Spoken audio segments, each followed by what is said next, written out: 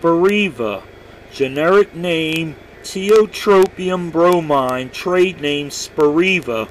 Spiriva is given as a dry powder inhaler of 18 micrograms once daily. Mode of action of Spiriva: it's an anticholinergic which blocks acetylcholine. Indications for Spiriva is chronic obstructive pulmonary disease, COPD.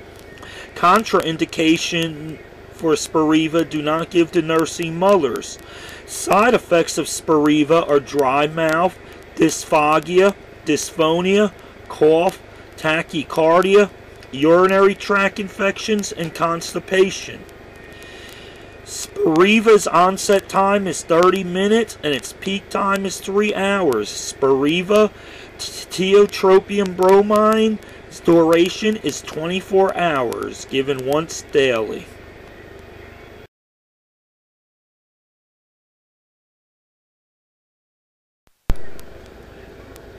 Atrovent, generic name ipratropium bromide, trade or brand name Atrovent.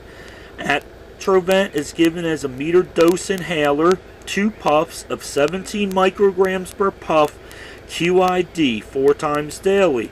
Atrovent is also given via small volume nebulizer, TID 3 times daily, or QID 4 times daily, in a solution of 0.5 milligrams per 2.5 milliliters.